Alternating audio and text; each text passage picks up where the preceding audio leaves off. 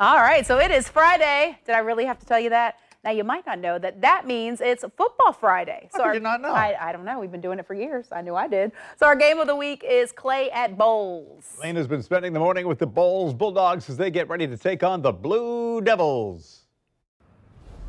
Good morning. It's Friday, and you know what that means. It's yet another Football Friday. This week, we're at the Bolles School where the Clay Blue Devils will take on the Bolles Bulldogs tonight, and it also happens to be their homecoming. And to tell me a little bit more about how the students have been getting ready really for this game all week long, I'm joined with one of the cheerleading captains, Haley Bowmaster. So tell me, this has been a week-long celebration for you all. Yep. So how have you all been getting ready for tonight's game? Yeah, so our theme is a week-long celebration, and we have been dressing up all week for school. We've had Party in the USA. We've had a pajama party.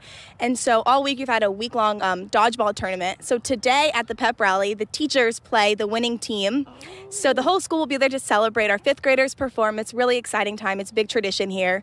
And then we're super excited for the student section tonight, which would be a tailgate party. So we're really hoping everybody comes out to support us. So really a lot of excitement being built up around this game all week long. And obviously it's homecoming. So of course for you all at home, I had to pull out my own palms, okay? And I learned a quick cheer. Now I'm not gonna say I'm the best with the Bulldogs, but we're gonna give it a try, right ladies? Yep. Okay, so let's go ahead. G-O, go, dogs go. G-O, go, dogs go. G-O, go, dogs go. Woo!